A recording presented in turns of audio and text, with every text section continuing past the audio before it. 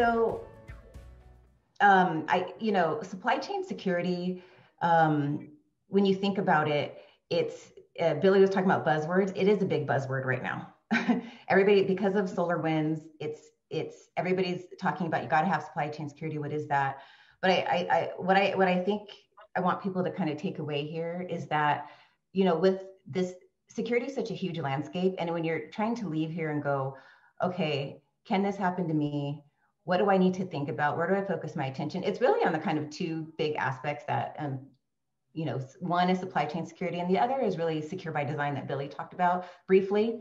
But so first of all, let me explain what is supply chain security. It's not new, but what does that mean? It's really simply the insurance and the protection that you put in place in like the various layers of like your own business ecosystem that will sufficiently reduce the impact of a breach. So basically, it's just security in your supply chain. I mean, it's really easily said, but very hard to execute.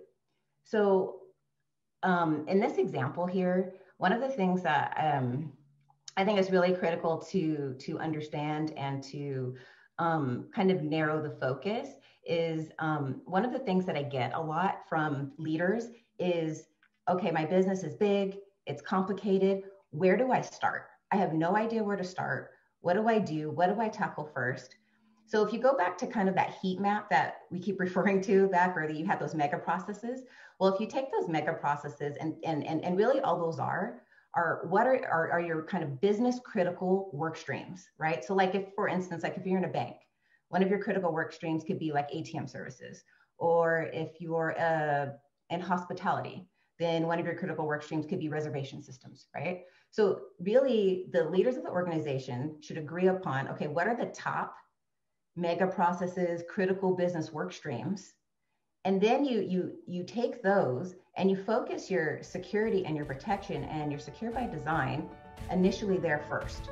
And you make the process digestible by doing that.